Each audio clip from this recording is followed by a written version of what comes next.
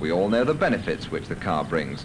It can transport us to the seaside, where the air is clean and there is space to play.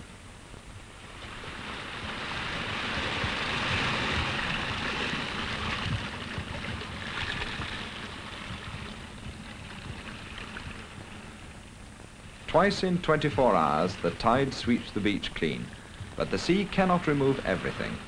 Much is carried out to the great void of the ocean, but invariably there's a tide mark, a ribbon of jetsam left on the beach by the receding waters. In nature, this is composed of seaweeds and other natural shapes. Man, however, introduces alien shapes: tins, bottles, boxes, and plastic containers.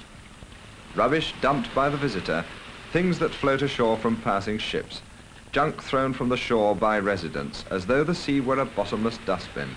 Occasionally, the tide mark is the evil black of an oil slick, a mindless killer of thousands of seabirds. But let's forget the rubbish. The wind blows fresh and the sun shines.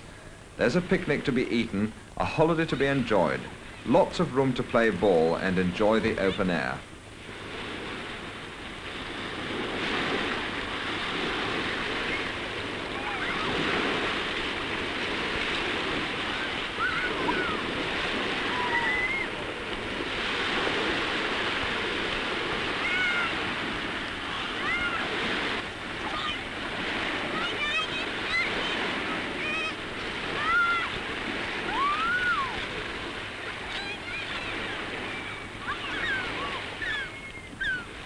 Litter is dangerous.